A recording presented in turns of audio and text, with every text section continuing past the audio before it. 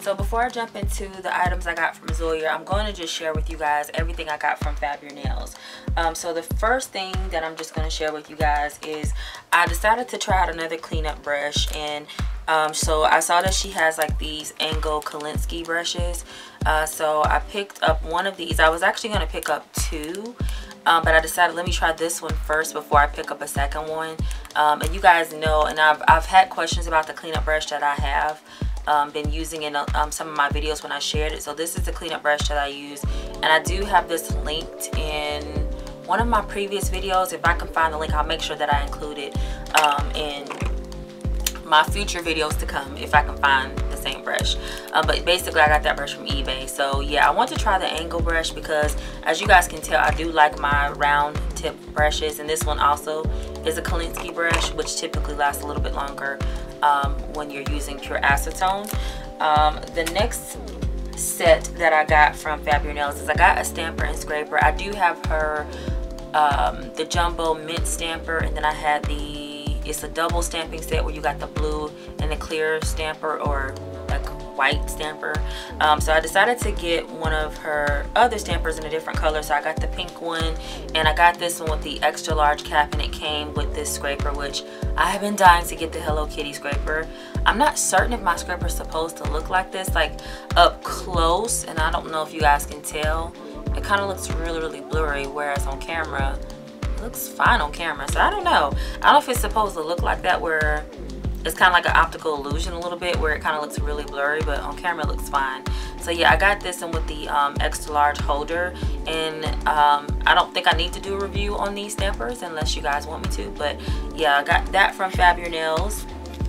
And then of course I got 5 stamping plates. So I already have 2 stamping plates from Faburnails.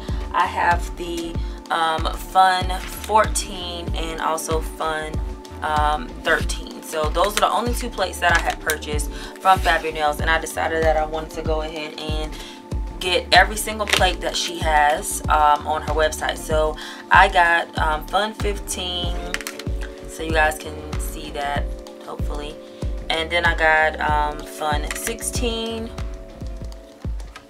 Fun 17, Fun 19, and then also Fun 20. So I don't have 18, and I think there's some other ones that she has or had, and she didn't have those on her website anymore. So I got every single one that she did have available at the time that I placed my order. So pretty much I have all of her stamping plates that she has available on her website now.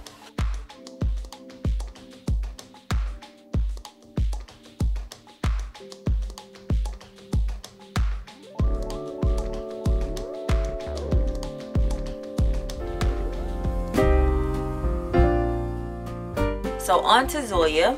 I do have a few polishes, and then I have 2 other items from Zoya. So I ordered from Zoya their Remove Plus, and I'm going to show you guys. This is how it came. It came in this box here, and just so you can see, I open up the box.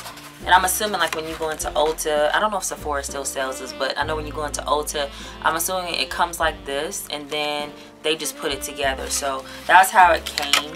It came completely separated, and so I got 2 of those. I figured for 70% off, this is a great time to stock up. So again, it comes with this separate from the actual bottle, which I really love their pump bottle. I mean, it's one of the best bottles that I have to put in polish remover. And so then I've got 2 boxes here with nail polishes in them. So I'm just going to start off with the first box. So I've got 6 in this one, I think 4, I want to say 4 in the other one.